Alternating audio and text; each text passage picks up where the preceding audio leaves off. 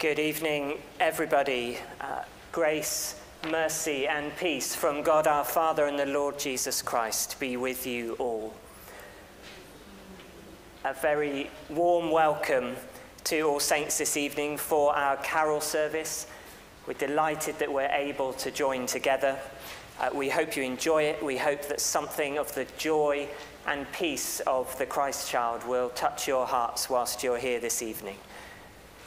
The service is about to get underway, as you can tell, as the lights go out, and it will carry on unannounced, so we won't make any announcements during the service, but if the congregation would stand for the congregational carols and sit for the readings and the choir pieces, that would be great.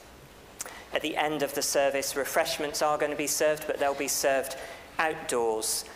So do please leave the church after the service and enjoy some social time outside in the fresh air. But for now, as the lights dim and we focus on the candlelight, we begin our service with Once in Royal David City, which is number 4 on your carol sheet, and the first 2 verses will be sung by the choir.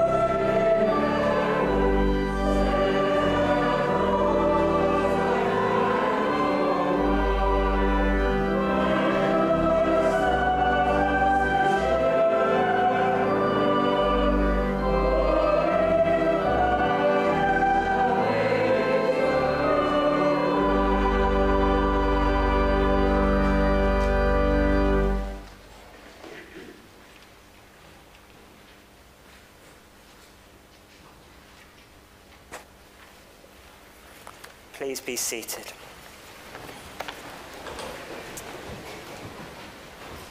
My brothers and sisters, in the name of Christ, I welcome you.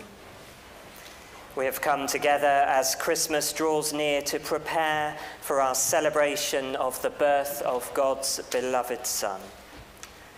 Through the days of Advent, we have followed the light of Christ, and now we travel in spirit with Mary and Joseph to Bethlehem to acclaim with the multitude of the heavenly hosts the coming of the Prince of Peace. Through scripture and silence, prayer and song, let us hear again the wonderful story of our redemption.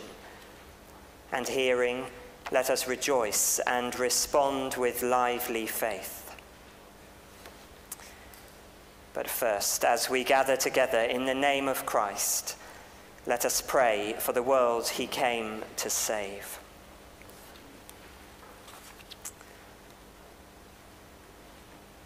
Let us pray for the church that bears his name, that it may be enabled in our generation to surrender anew to God's holy wisdom and bear the good news of God's love to a needy world.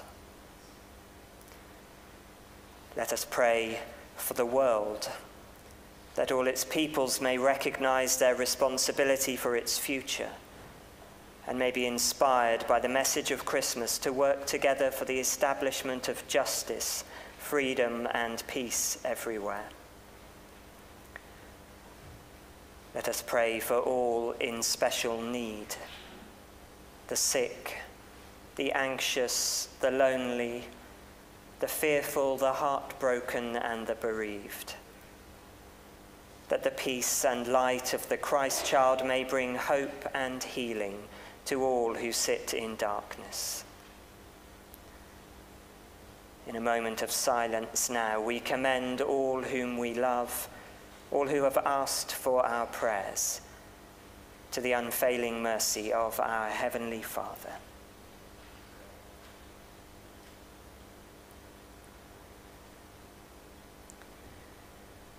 And we say together, as Christ himself taught us, our Lord's Prayer. Our Father in heaven, hallowed be your name. Your kingdom come, your will be done, on earth as in heaven. Give us today our daily bread. Forgive us our sins, as we forgive those who sin against us. Lead us not into temptation, but deliver us from evil. For the kingdom, the power, and the glory are yours, now and forever. Amen.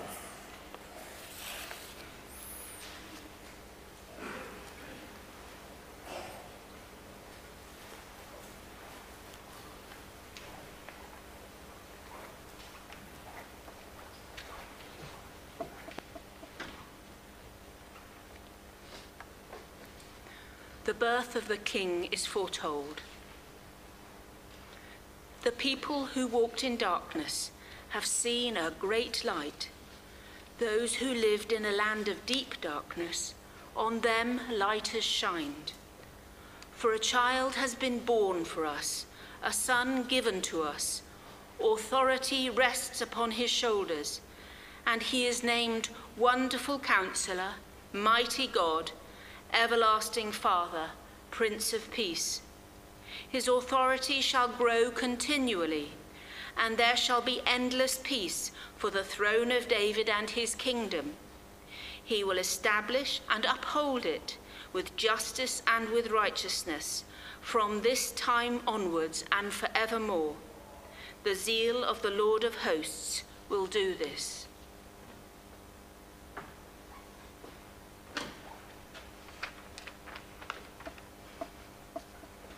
The peaceful kingdom is described.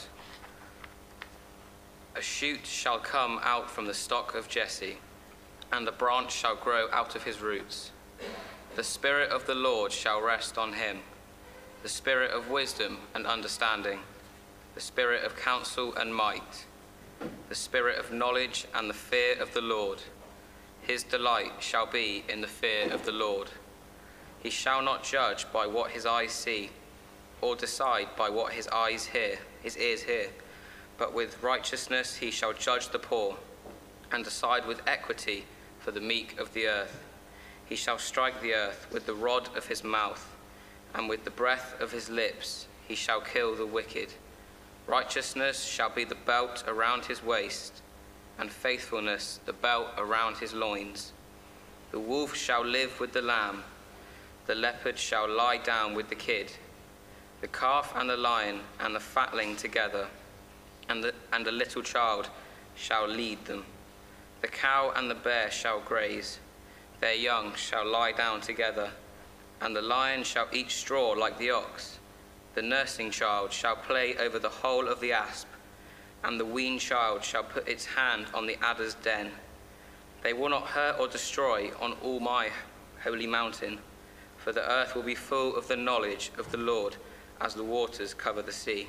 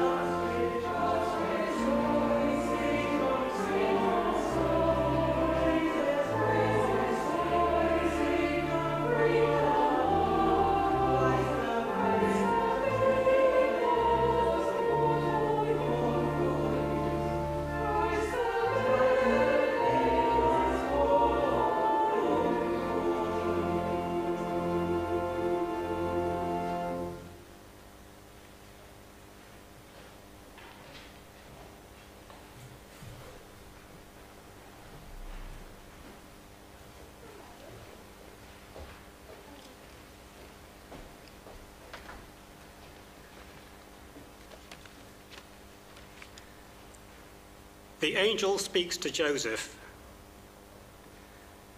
Now the birth of Jesus the Messiah took place in this way. When his mother, Mary, had been engaged to Joseph, but before they lived together, she was found to be with child from the Holy Spirit.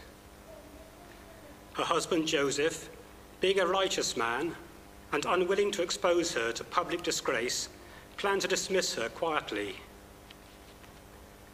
But just when he had resolved to do this, an angel of the Lord appeared to him in a dream and said, "Joseph, son of David, do not be afraid to take Mary as your wife, for the child conceived in her is from the Holy Spirit. She will bear a son, and you are to name him Jesus, for he will save his people from their sins." All this took place to fulfill what had been spoken by the Lord through the prophet. "Look, the virgin shall conceive and bear a son, and they shall name him Emmanuel," which means God is with us.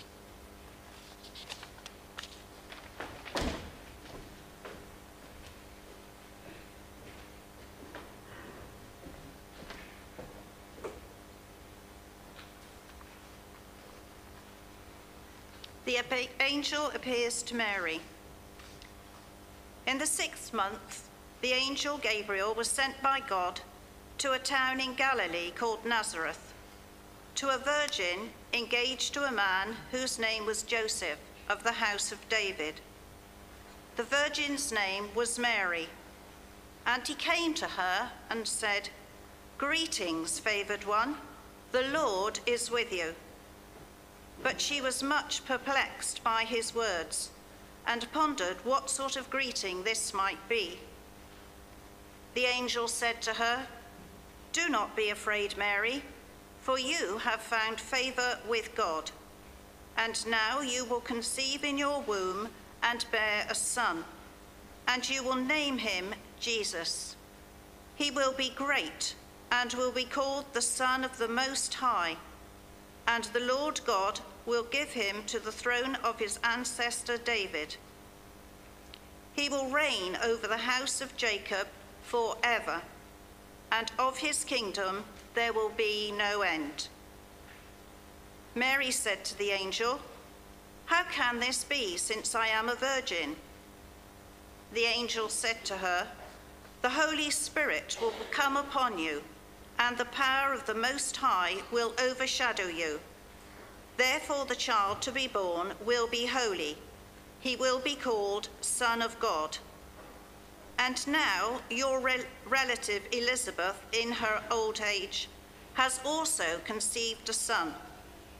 And this is the 6th month for her who was said to be barren. For nothing will be impossible with God." Then Mary said, "Here I am, the servant of the Lord. Let it be with me according to your word." Then the angel departed from her.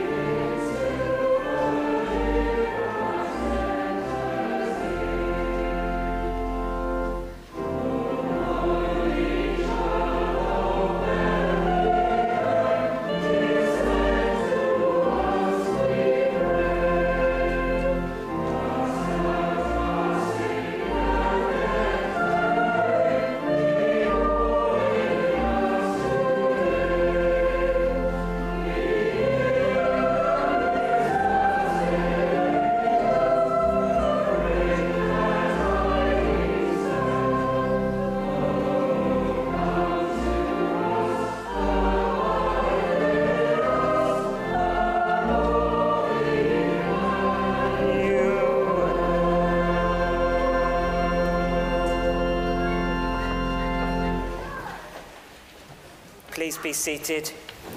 You've got a bonus one tonight. We'll hear our next two readings and then we'll sing Silent Night. You can't have too many carols. Thank you, Jo. The birth of Jesus. In those days, a decree went out from Emperor Augustus that all the world should be registered. This was the first registration and was taken while Quirinius was governor of Syria. All went to their own towns to be registered. Joseph also went from the town of Nazareth in Galilee to Judea, to the city of David called Bethlehem, because he was descended from the house and family of David. He went to be registered with Mary, to whom he was engaged and who was expecting a child. While they were there, the time came for her to deliver her child. And she gave birth to her firstborn son, and wrapped him in bands of cloth, and laid him in a manger, because there was no place for them in the inn.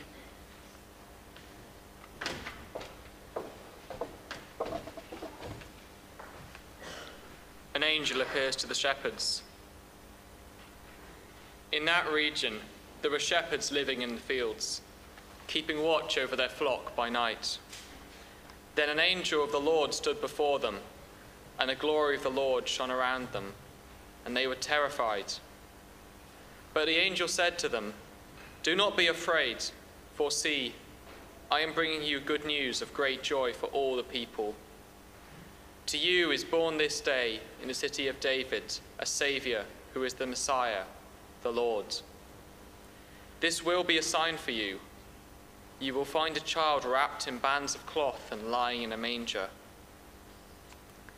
And suddenly there was with the angel a multitude of the heavenly host, praising God and saying, "Glory to God in the highest heaven, and on earth peace among those whom he favours."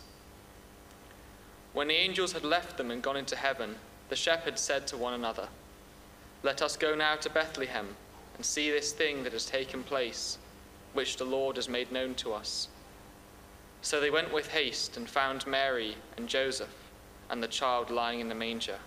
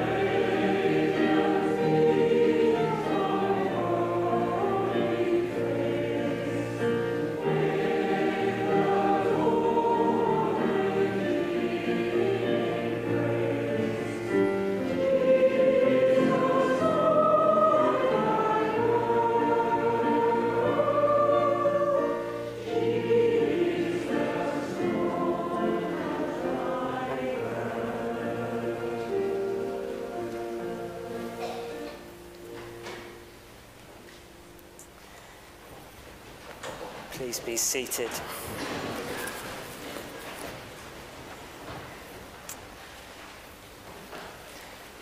I wonder if you can tell which of the following news reports is not true. Firstly, a report that the Pope has had to intervene because the European Commission was trying to cancel Christmas.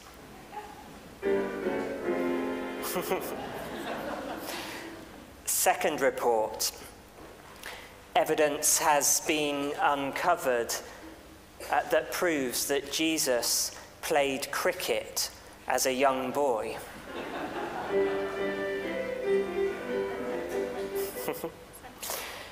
Or the third report, Bethlehem has been put on the red travel list, and as a result there are no Virgin flights to Bethlehem.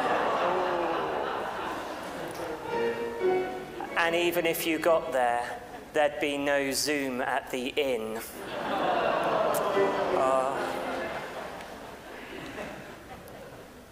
Any guesses which is the untrue one? Of course, it's number 3. The third one is the funniest, of course, but it's not true. The first two were real headlines, but actually the reality behind the headline is not quite as sensational as the sub-editors would have us believe. So there was a document that suggested when talking about events happening at this time of year across Europe, one shouldn't assume necessarily that everyone was celebrating Christmas, and of course that's quite true. It's a far cry from cancelling Christmas outright.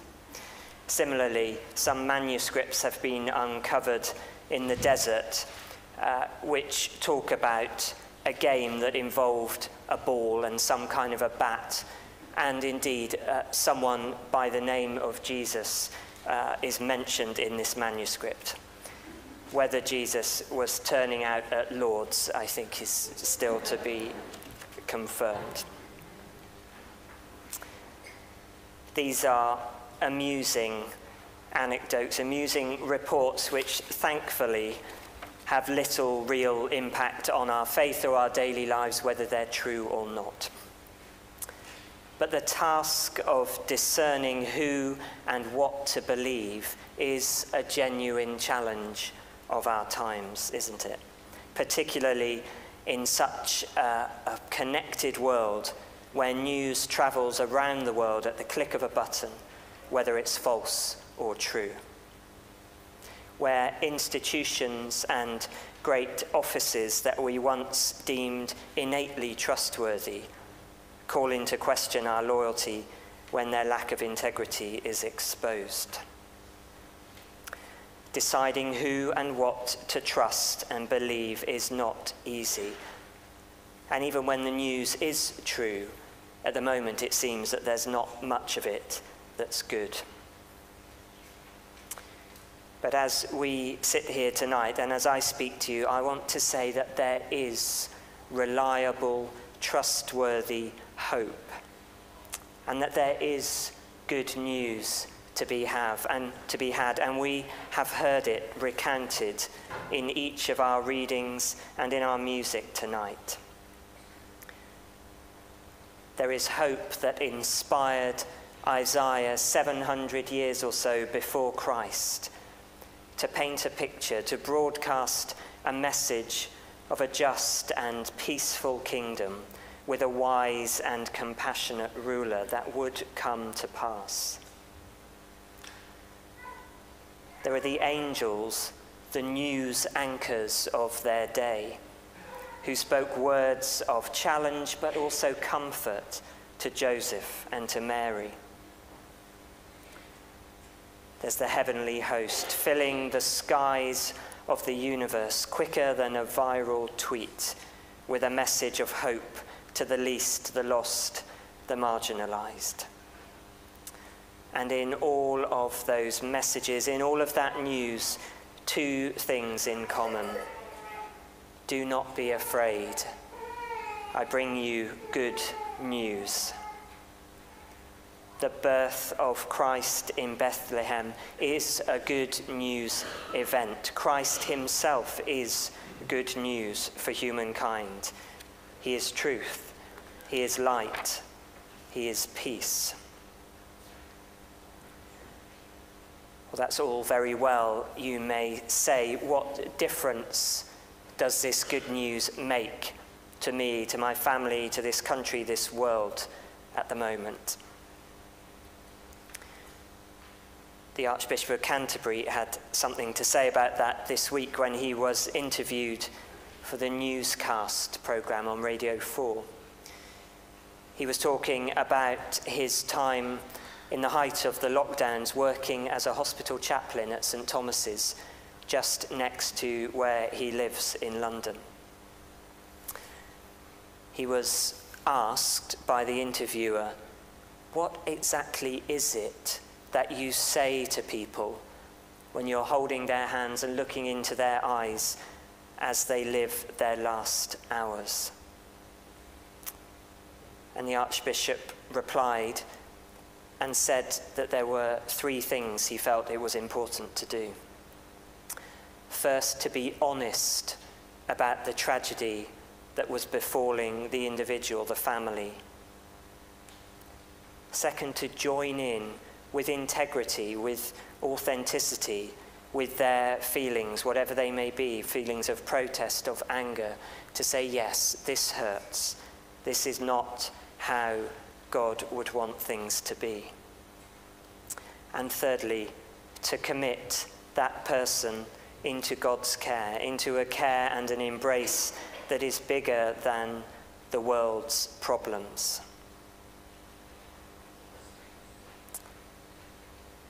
This seems to be the good news that Jesus offers this Christmas and always, that in the face of unspeakable and unavoidable, it seems, tragedy, in the face of uncertainty and anger, in the face of loss, he is constant, he is true, and the light he brings, the darkness cannot even understand, let alone overcome. It is a light that is with us, by our sides, through the darkest times. In the new year, we will be hosting some groups across the 3 churches in our patch here, where there will be a chance to explore a bit more deeply some of these questions. What is the good news? Who can we trust? How do we make sense of this mad world that we are living in? You've got a little flyer with your service booklet tonight, and if you would be interested to hear more details of what's involved, do put your email address and leave that as you go this evening. Jesus is good news this Christmas and always. Do not be afraid. I bring you news, good news of great joy for all people. Christ is born in Bethlehem. God is with us. Alleluia. Amen.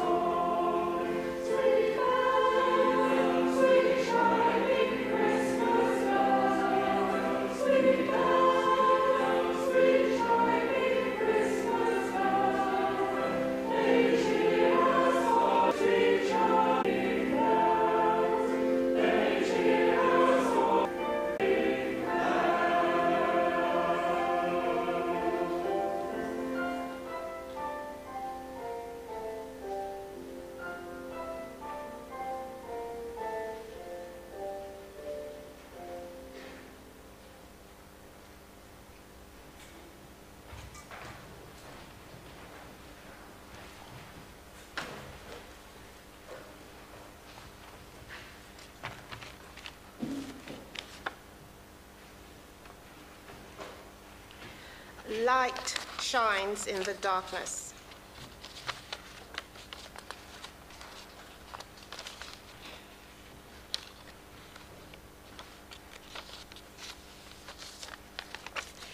In the beginning was the Word, and the Word was with God, and the Word was God. He was in the beginning with God. All things came into being through him, and without him, not one thing came into being. What has come into being in him was life, and the life was the light of all people. The light shines in the darkness, and the darkness did not overcome it. There was a man sent from God whose name was John. He came as a witness to testify to the light, so that all might believe through him. He himself was not the light, but he came to testify to the light. The true light which enlightens everyone was coming into the world. He was in the world, and the world came into being through him, yet the world did not know him. He came to what was his own, and his own people did not accept him. But to all who received him, who believed in his name, he gave power to become children of God, who were born not of blood, or of the will of the flesh, or of the will of man, but of God. And the Word became flesh and lived among us. And we have seen his glory, the glory as a Father, Father's only Son, full of grace and truth.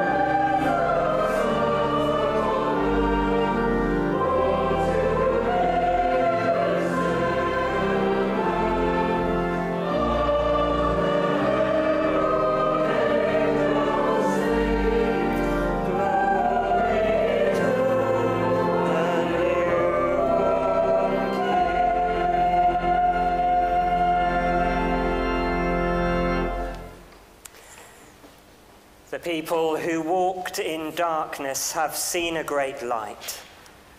For to us a child is born, to us a son is given, and his name will be called Wonderful Counselor, Mighty God, the Everlasting Father, the Prince of Peace. Glory to God in the highest, and peace to his people on earth. Christ, the Son of God, born of Mary, fill your hearts and your homes with his light and peace and grace. And the blessing of God Almighty, the Father, the Son, and the Holy Spirit be among you, those for whom you pray, this Christmastide and always. Amen.